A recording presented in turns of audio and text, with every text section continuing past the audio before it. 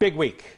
Basketball Newark community, Newark high school girls, they are in the state tournament, and right now Newark Catholic boys, they're playing in the regional semifinals. But while it's an exciting time, or it should be an exciting time for Newark Catholic Green Wave, the school community has been wading through a wave of grief. Whitney Harding joining us now. Whitney, this team's playing with some emotion right now. That's right, Brad and Darlene. On Friday night, the Newark Catholic boys basketball team won its first district title in almost 10 years. And as they celebrated by cutting down the nets, they also honored a life cut far too short.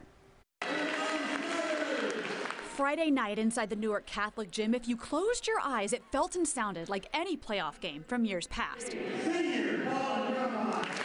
But there were two details that made it clear this year is different. The face masks in the stands and black bands pinned on the Green Wave jerseys. Brady still inspires us all and has given us something, bigger to play for. 7th grader Brady Hempelman looked forward to eventually following in his family's footsteps and being a part of the Green Wave tradition. The youth camps are big, and Brady was always one of those kids that was there every day, giving it everything he had. But on February 4th, Brady died in a car crash. His father, Jeff, survived but has undergone multiple surgeries. It was pretty hard. It was shocking. I mean, I grew up with them. I think that's when communities step up the most, and you really appreciate where you come from. And we have a relationship with Dush Graphics here in town. So I had just reached out to them with the idea if we could get some shooting shirts done for the guys. And unbeknownst to us, Dush actually just donated all of them. We wear the patches, so we always have them right here with us. And we just leave it all on the court for him. That passion, that fire he got, didn't matter how small he was going to get the job done.